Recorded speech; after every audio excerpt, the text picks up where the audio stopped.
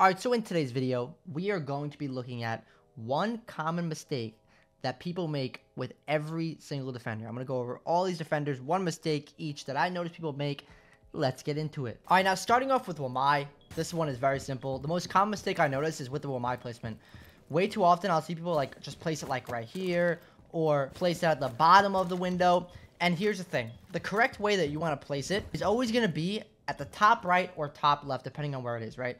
In this case, the best spot would be the top right, because if I'm playing here, I don't want the nade to come near me. So placing it like right here would be a terrible idea, because if someone shoots a nade in here or a flash, it's going to come right next to me. On top of that, if you have it like down here, any barbed wire, traps, or anything you have is now going to get destroyed if it's a grenade. Now for Solis. The most common mistake I noticed with Solis is really during the prep phase. This is the only operator that you can have the excuse of not reinforcing. Once the round starts, your main goal is, yeah, maybe reinforce one wall, you know, make a rotate if you want. But your main goal is simply going to be walking around and looking for drones. You need to simply be running around and drone hunting. Drones are so important, and so are prep phase drones. People will set them up in spots that they plan to push. So one, you can gain a ton of information if you notice where they're being set up. And two, you can immediately destroy them before they can even get set up, which will then help you on later on in the round. Now for Melusi. This one is very simple. A common mistake I notice is with the Melusi placement. Way too often people will place it like right here, or you know, just right in front of them. And the problem with this is they walk into this, then they could just shoot down. Let me show you a better example. If I were to take my Melusi and I place it right here instead, what this is going to do is, instead of them being able to walk in, look down and shoot it, right, and then be able to look back up, they now have to walk in, completely turn their body around. So they are completely exposed to any angle over here. So they have to completely turn their body around, shoot this, then whip all the way around. So it just allows you to, as a defender, play off of the Melusi way better, because now when I hear that, and I hear that, you know, he's going to go and shoot it, I can swing, and he's not even going to be facing me. So just, like, stop placing the Melusis in these, like, just wide open spots where it's just so easy for them to walk in, shoot, look back up. You want to place them in spots where they have to kind of turn away from the main point of action and not just directly in front. Now for Vigil. This one is simple. Way too often I notice it's like the usage of the actual Vigil, right? So if somebody uses their Vigil when they're flanking, if somebody does go on their drone, they're going to immediately know that there's a Vigil now flanking them. Compared to if you just simply go for a flank and then just hope for the best, right? Don't, you know, hopefully there's no drones there, they can't see you, whatever it may be. That's your whole goal. You want to wait until you already get spotted to then use your Vigil. Because if I am flanking and I use my Vigil, let's say for whatever reason, this guy over here decides to go on his drone, he's setting it down the hatch. He's not even setting it over here. He's going to see a Vigil scanner and immediately be like, oh my god, we might get flanked, let's watch. In comparison to, okay, I'm flanking, right? Then a drone sees me, I shoot the drone, and now they're going to try and drone me out, whatever it may be. I'm invisible. This allows them or me to get aggressive. I can take map control. If I'm fighting somebody on this door in my Vigil, they cannot see me on my Vigil. I can shoot the drone. You know, you want to wait to use your Vigil and not give away your position or kind of let them be scared or worried about you being on the Vigil. Same with this, for example. If I'm hiding right here, I'm not going to sit here and Vigil scan. Why would I do that? They're going to know there's a Vigil in here. So what I would do is I would wait until if I do get spotted, then I turn on my Vigil. I can start to get aggressive. No matter what, if they drone in here, they won't know where I am. Especially with the buff, you can shoot now while in the Vigil. The only thing that will show is the little like hologram of you. Now for Fenrir, this one's pretty simple. I think the biggest mistake I noticed is people are not actively changing their actual Fenrir mines, right? So like way too often they'll set them and then it'll just be that. They'll leave it at that. When in reality, if you play by the site or if you get comms on where people are pushing, right, you want to always be actively changing it, right? So if nobody's pushing this window, but they're pushing this far side where they're pushing attic, I need to always be like paying attention to where they're pushing and actively changing it to that. So literally just like, okay, nobody's pushing the, you know, the back. There's one, they're always pushing the front right now. Let me switch these to the front. Okay, one's pushing the back. They're probably not pushing attic anymore. Let me switch this, switch it over to the back so that way I don't get flanked, right? Just always pay attention to where they are pushing and actively change your Fenrir mines based off of that. Now for Mira, I think the most common mistake I noticed with Mira is people are always so quick to like just initially see someone and try to shoot. When in reality, like, here's the thing. Think of it as an attacker, right? If you see a Mira as an attacker, if you're trying to cross, you're trying to walk over, your immediate reaction as an attacker is going to be to like kind of like pre-fire the Mira right away, just in case they swing, whatever it may be. Like if you're walking, you're going to kind of pre-fire it. So wouldn't it make more sense for, let's use this for an example. We have somebody playing here. Okay, there's a Mira right here. Wouldn't it make more sense to swing this guy when he's right here, kind of getting ready to deal with this guy when he's not really looking at you, rather than, you know, attempting to almost die, because most likely he's going to try and pre-fire you when he's out there. That's just one example, though. That doesn't happen all the time. So even if, let's say, there was nobody bunker, I don't want to immediately swing, like, right away. I kind of want to, like, you know, wait, kind of make him scare him, whatever it may be. And when I'm swinging, don't be afraid to swing bottom left. The predictable swing like this is going to get you killed way too much. And I'm not saying to never do this. I do this all the time, too. I'll see someone swing. Like, especially if they have, like, an Ash or they're trying to clear out this mirror. I'm going to swing this guy immediately. Sometimes you have to. But just don't do it all the time. Just try and kind of scare the shit out of the guy. And whether it might be, if you have to swing low. Just try and be more unpredictable. It's the whole point of this. Next tip is simply going to be with Cade. And that is stop just throwing the Cade like this, where it's so easy to be shot by a Twitch drone, to be shot from a window, to be shot if they come in, to be shot, whatever it may be. There are so many spots that, for example, you can literally, like, place like them in just weird spots. For example, I can throw one right here like this, to where it's not as easy to be seen from below, and that will still get that wall. Or I can come in here, somewhere where it cannot be shot at from below. I can throw it like this, and now that will get the wall. Now we have a much more hidden one. Now, I have a video on my TikTok of, like, every single Cade spot you should know. You can check that out. Or, even if you don't know these spots, let's say you just have like a default wall, you have a revolver, you can simply just go like this, place it in the floorboards. This will help you from Twitch drones, this will help you from people coming in, like they will not be able to see it as much. Obviously, you can get the short from below, but for that case, there you go. Or just look at the environment around you. I would say, even throwing one right here like this could be better, because then the Cade or the Twitch won't see it as much when they first come in, or the attackers won't see it as much if they, you know, you have holes here, whatever it may be. It makes it much harder for them to see. Just try not to throw it. Like, if you have to, you have to. But a lot of the times, there's other spots that you can use instead. Now for pulse. I think this is a common mistake that I noticed. It's, for example, like, the round starts. Immediately, you're going to go and you're going to, you know, reinforce. Now, I'm not saying not to ever reinforce. That's not what I'm saying. But most likely, if I'm playing pulse, I'm going to tell my teammates, hey, I'm not reinforcing. What I'll do immediately is I will go, jump, and I will go and hide. I will literally go and hide somewhere. Because what this is going to do is, if the drones do not see me, right? Like, I sprint right away when the round starts. Now I am hidden. They do not know if there's a pulse. Compared to if I'm sitting in sight, I'm reinforcing, doing what I should be doing. Now they're like, okay, there's a pulse. We have to make sure we clear below. And I'm not saying they'll never clear below. You know, some people do. They go below. But now they see the pulse, and now they're like, okay, we have to do this right now. And a little extra tip, whenever you see somebody, don't just immediately throw it right there. Throw it a little bit ahead, right? So, for example, it helps better if you know the architecture of the map. But I know this is bathroom right here. So, if I see somebody right here, most likely he's going to go to this over here. So, if I see him right there, I'm going to throw it right here like this. Because even if he stands still, it's going to kill him. If he walks forward, it's going to kill him. So, just start learning the architecture more as well. And just, you know, throw a little bit ahead of the person. Now for Doc. It's kind of hard to make a mistake with Doc, because you're simply just healing yourself and your team. But I think if I had to really nitpick one, I'd really say not overhealing enough when you're taking gunfights. Like, something that's so good with Doc is if I'm getting ready to take a gunfight, right, I can simply just overheal, put myself from 125 to now 145, and then swing this kid. And I can just fry him, because I now have more health than he has, no matter what. I don't care if I'm literally at 125. If I'm getting ready to swing this, bro, I am Doc healing, and I'm committing, and I'm cooking somebody, because I have 145 health. Obviously, don't use all of them on yourself.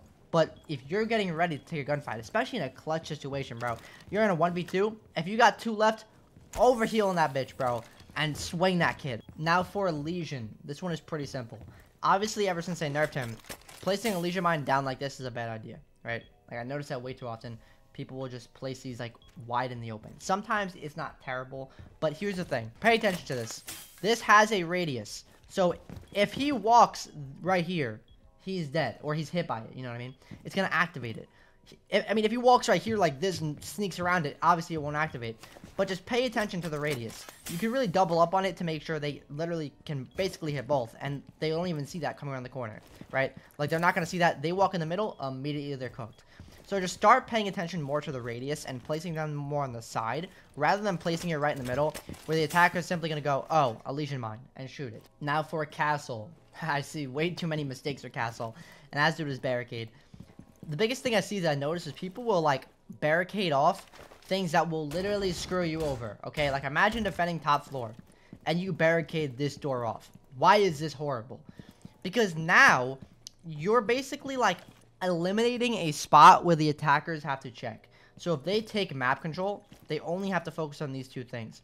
So you're basically denying your defenders from being able to rotate and apply this like pressure that's not even there, right? And I'm not saying to never have it on doorways. That's not what I'm saying. For example, this downstairs bomb site, having a castle right here is not terrible, right? Because you're able to kind of make that fake pressure still or apply that pressure still as a defender by making holes in the wall and making other stuff. So just pay attention to where you're placing these castles and just generally think like, okay, I'll castle this, but I'm not going to castle this because with this castle now, this blocks off this side, but still allows my defenders to rotate in and out of sight. It allows my defenders to get angles on the attackers and kind of forces the attackers to go this way unless they want to waste utility on that door and waste time punching it. And it doesn't block anybody off or make it easier for the attackers to push. Now with Clash, the biggest mistake that I notice is, there's really two, and it's like people get way too aggressive with Clash and will use the ability way too much. Like basically what I mean by that is like, I'm not going to sit here and stand here like this or just allow them to push me in, right? Your main goal with Clash is just going to be to suppress them, right? So no problem doing this. This is not getting too aggressive, right? But once they start to get super close, you need to back up. Like people like, people will stand here and just go like this. You want to like give them the map control, then push them back. Give them the map control, then push them back. Like get aggressive, absolutely. But you need to be more mobile with your Clash device. You need to be moving around with it. You need to, deny the map control, give the map control. When you're giving the map control, you're really just recharging your shield, and you're basically making it so that way they can't melee you. Okay, like you literally just want to kind of more go in a back and forth method. Like I said, get super aggressive, get in their face, deny the map control, but do not let them get close to you. Now with Azami, the biggest mistake that I noticed is I feel like people just feel like they have to throw all their Azamis down, like, and that's it. Like, and they never like pocket an Azami. Pocketing an Azami can help you so much. Like, I'm not saying to not use your Azamis. Set up the site. Throw one here. Throw one here. Place one on blue stairs. Place one on main stairs, right? But save one for you. The amount of times that I will notice that people just try, just throw all of them just to throw them down. When in reality, if I'm playing, right, it's like late round. I'm sitting here. The time is ticking. They're pushing the back. I throw one, I cover the door. Now, that's wasting more time. Not only is that wasting more time, it's allowing me to get the hell out of the area if I need to. Like, even if I'm roaming too, bro. Like, if I'm getting pinched or pushed on a single doorway, I can sprint, I can throw one, and I can get away like crazy. And then, they have to punch it. They have to, do all that stuff, right? So, it allows you to, like, use them late round on doorways. Use them late round on the wall. For a Maestro, this one is simple. We're going to talk about Maestro placement. Like, bro, one mistake I noticed is, like, people will place these in the most, like, common spots or ability to get, like, shot or hit. Like, if you're placing one right here, like, oh, I can watch the defuse, right? But somebody can just come up to it and just melee it so easy. Or even just shoot it so easy with, like a Zofia, Ashe, or whatever it may be. Or just shoot at the bubble when it gets shot at so easily. When there's so many, like, more spots that you can do. Like, a little, like, tip that I can give you, for example, on this common spot where people plant, bro, I can place one right here like this. And this would allow me to still see the default plant spot, all while they can't see it. So they come in, they can't shoot it, they can't see it, and I'm sitting here, and I can just spray someone's feet with it, right? So just when you're placing your Maestros down, like, obviously it's not going to be that every single time. Sometimes, you just have to place them more down in the middle. But place them in spots where you can get more intel with them, and they're not so easy to melee. Now for Mozzie. One of the biggest mistakes that I notice a lot with Mozzie, that people will get this drone, right? And they will just drive it, like, right back at the attackers. Like, they know they just got Mozzie pested. They're going to be on the lookout for the drones. The better thing that you should be doing is once you get a Mozzie drone, immediately set that up as a Valk cam, as a prep drone, right? Let's say during the prep phase, I get a drone. I'm on Oregon. I'm like, okay, well, they normally push here. So how can I set this up? I'm going to try and find a spot that I can now hide this drone that'll give me the advantage, right? I might even hide it back here. I might save it for later on.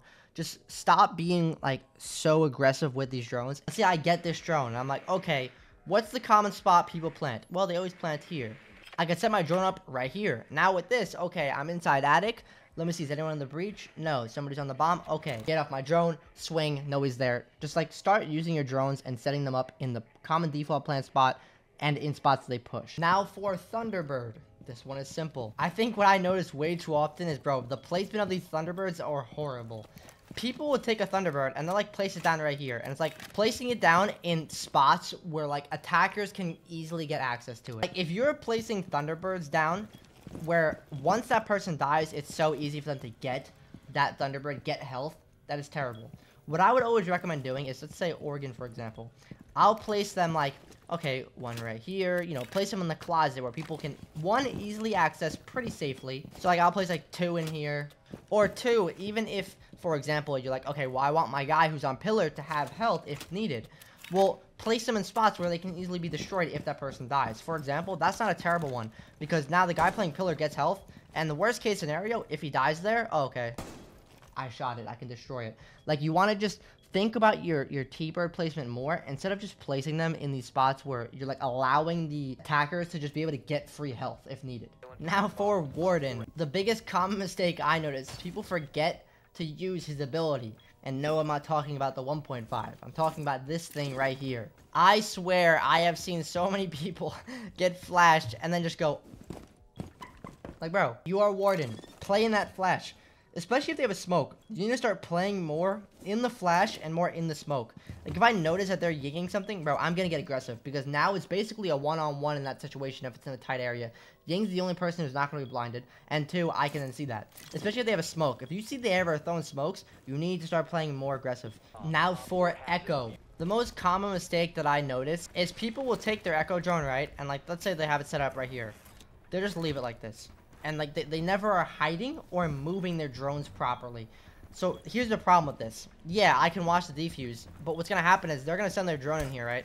They're gonna immediately know where the Echo is. They're going to ping it and probably wallbang it, or when they hop in, immediately shoot it. Compared to if I throw it, for example, on these vents, right? I throw it on top of something. Now the drone is much less likely to see this, right? So now late round, when I actually need it, it's not destroyed. I could be like, oh, they're planting. Look at this. Jump up here. Boom. Get them down, right? So just like start hiding your drones better. Like I said, they don't even need to be like sitting up like this.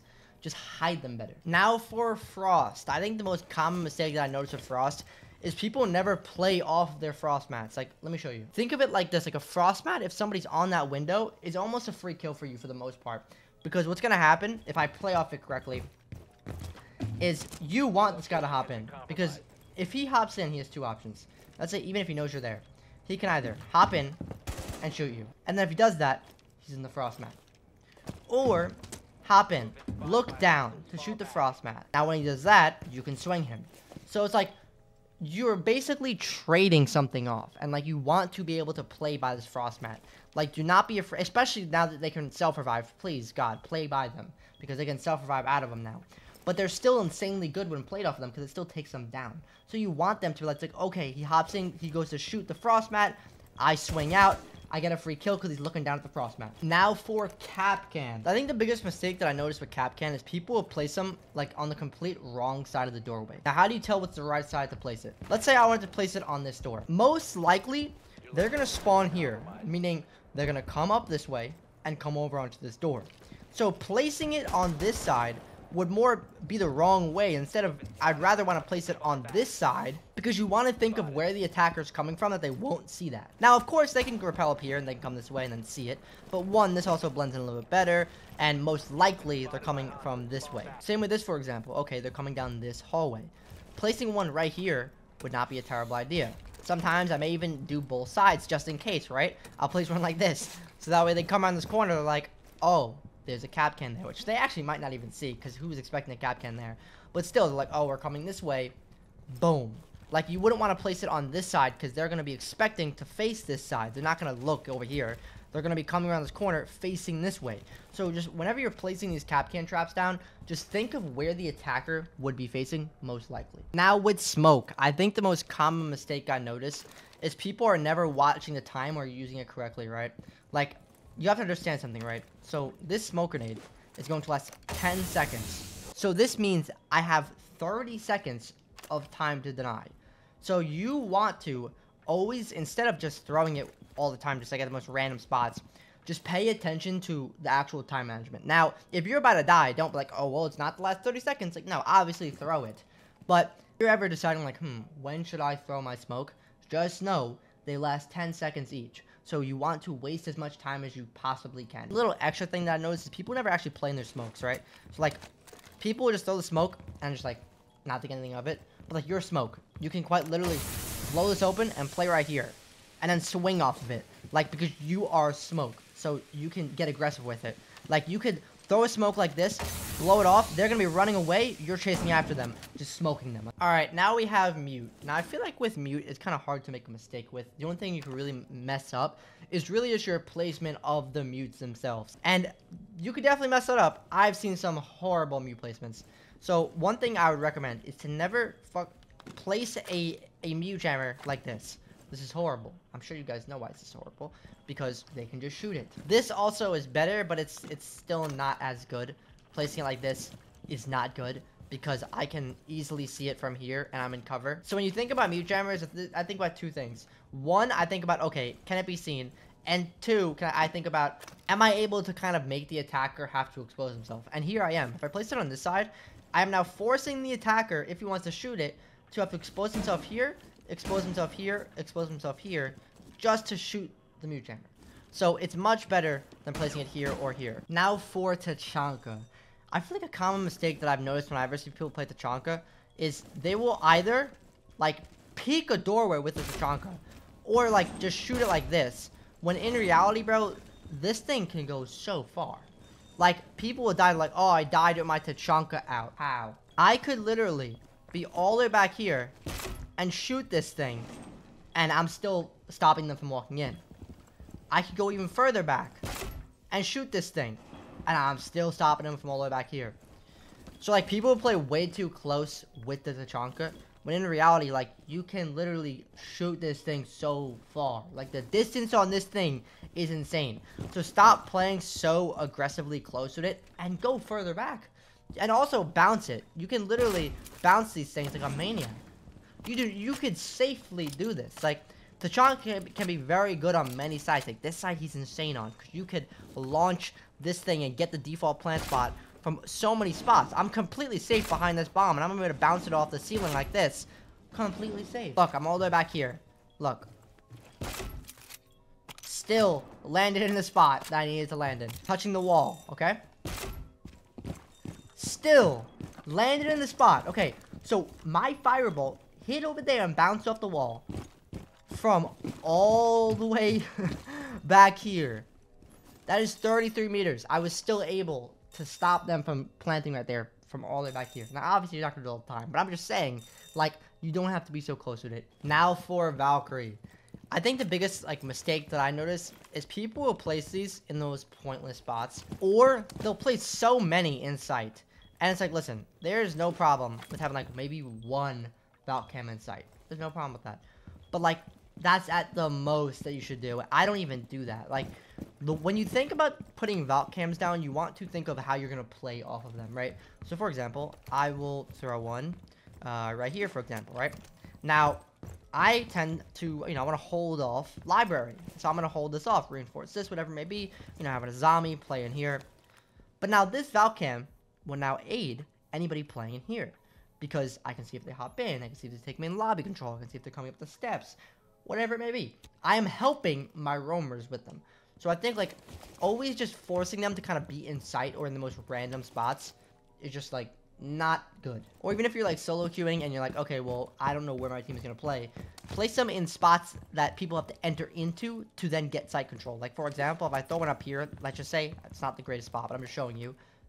Placing one anywhere in solar is going to avoid them from getting into the site without me knowing. Because now if I die, I can watch stuff off the site, and I'm not like, oh, I have a site cam. Hey guys, they're in sight. Rather than being like, hey guys, they're pushing solar, then my teammates can prepare for that. They can rotate. They can go to that area. Rather than just giving them a call, hey guys, they're on site. Like, then they have to quickly try and fix it. And it's like, it's just way too late of a call out. I think you gain more from having the Valk cams off site, as well as having them assist your roamers. Now for Cav. Okay, I have two things for this. One, just like I mentioned earlier with Pulse, the second I'm playing Cav, I am not reinforcing. I am sprinting and I am hiding as far away as I can. Because if the defenders or the attackers see that they have a Cav, they are going to they're gonna play it much differently, and they're going to make sure they drone out everything. I'm sure you guys know, if you're attacking and you see they have a cav, you're like, yo guys, make sure we drone everything out, watch out for a cav. You play it differently. It's just the reality of how it is. So hiding immediately is gonna help you a lot instead of sitting upstairs reinforcing. Another common mistake is like people will force an interrogation. Way too often I'll people be like, oh my god, I'm down, run over and go and interrogate. And it's like, bro, if you get someone down, you have to think, okay, listen, you don't hear anything, interrogate. There is no problem with downing someone and just getting the kill, because now you're going to waste even more time. They're going to try to hunt you down. Not saying not to go for interrogations, but you have to make sure that it is clear. Like, do not force an interrogation, because when somebody gets interrogated, bro, they're going to try and sprint at you full speed and try and wall bang you and try and floor bang you, whatever it may be. Now for Alibi. I feel like the biggest mistake people make with Alibi is they'll place her down in the worst possible spots. Like, bro, nobody is falling for some of these spots. Instead, what you should be doing is forcing people to go through them, so that way it automatically pings it. Let me show you. Placing an Alibi like this is, one, if they shoot open this barricade, it's gonna ping them, okay? Two, if they decide to hop into this window, they are going to get pinged. So it is the same thing as them hitting a Lesion mine, same thing as hitting whatever, you know, an Ela mine. You're gonna get that notification and they're gonna be pinged. And you can place them on so many windows. Like whether they shoot open the window, whether they hop in the window. Alibi can be so good for like kind of stopping the rush, or more of like not allowing your team not to know. Because if they shoot open this barricade, they're marked. They hop in, they're marked. And you can play off of them, right? They hop in, they're marked, wall bang. Like, you can just play off your alibis way better and see a much higher success with them rather than placing them in like random spots. Now for Goyo, I think the biggest mistake that I notice is people like kind of always think like, okay, well, we have to wait till it's the end to use this. Like I see a lot of people just not shooting a Goyo canister when there'll be like a heavy push over here. They'll be like, oh, like, I'm gonna save that. Like, what are you saving that for? I mean, yeah, you could save it for the last like 30 seconds, because in case you don't know, each canister lasts 25 seconds. However, if you're like fighting for your life over here, simply like if they're gonna start to get aggressive, they're all pushing back here. Shooting a Goyo canister, blocking off a door, allows your teammates for 25 seconds to relocate, to get ready to push. And I'm not saying to not save it. Definitely time management is very important. Like if there's like 45 seconds, bro, give it a couple more seconds, wait till there's like 30, because then they'll be left with 5 seconds to rush the site. So absolutely, it's good to wait. But if you are getting stormed, like there is like 5 people back here, and there's only one of you on the pillar, and they're starting to get aggressive on you, shoot it. Because you're going to give your teammates time to rotate. You're going to allow them to kind of like reassess the defense. Because now it's like, okay, well, they're not pushing the front. They're pushing the back. Let's more focus on the back. Now, what's a common mistake with Jager? I feel like it's kind of hard to make a mistake with Jager. I mean, you're just placing the ADSs. So just like make sure you're not placing them down in the stupidest areas. Like whenever you're placing them down, think, okay, they're going to go for this wall. Is anybody bandit tricking here? If the answer is no, then back it up. Are there live bandits that the, you know, grenades can get? Yes. Okay, well then place it right here. Is my teammate holding this right here with a rotate here? Yes, he is. Okay, well then let's give him an ADS. Like, I guess don't always think that you have to place them on site. Just always think of like, okay, well, where are my teammates going to be holding that I should be placing these ADSs down, instead of, okay, I need to place them in site. Like, no, you can place them a little bit more off site, but just place them where your teammates are going to hold. Now for Bandit. I think the biggest mistake is people will like, one, automatically assume like, okay, well, you have to bandit trick. When you have to always think when you're attempting to bandit trick, like, can you safely bandit trick? Because it's not worth your life to die trying to bandit trick. Like right here, it's probably a terrible idea to bandit trick. I would say you can try and bandit trick this wall, but if they're pushing below, bro, like run. Like do not stick to the bandit trick. And if you ever need to understand with bandit tricking, just always think this. You're gonna sit right here, okay? Right in the middle. You're gonna listen, get close up to it. If you hear it on your left headphone, okay? Move to the left, place it down. You hear it on the right headphone, move to the right, place it down. So literally, just sit in the middle and listen for your left and right. If you have a good enough of a headset, it's so easy. Just make sure you don't like bandit trick just to bandit trick. Like make sure it's safe first. Now for Oryx. I feel like the most common mistake that I noticed with Oryx is people are not using his hatch climb enough. Now, I would not recommend using it all the time, but there's like just so many maps that you can use it on. It's just so beneficial, especially since they like kind of buffed it to where you climb up faster. Like look at Coastline, for example. Playing and defending kitchen. Oryx is great, right? For example, I can quite literally be playing inside security, get a pick on somebody, right? Jump up here, and immediately I'm chilling and I'm ready to go, right? Or they love to take top vert, right? They'll nomad off the stairs, nomad off those stairs. But in the prep phase, if I opened up this hatch down here, I can quite literally easily go for a flank just by jumping up, because nobody's expecting it, because no one ever does it.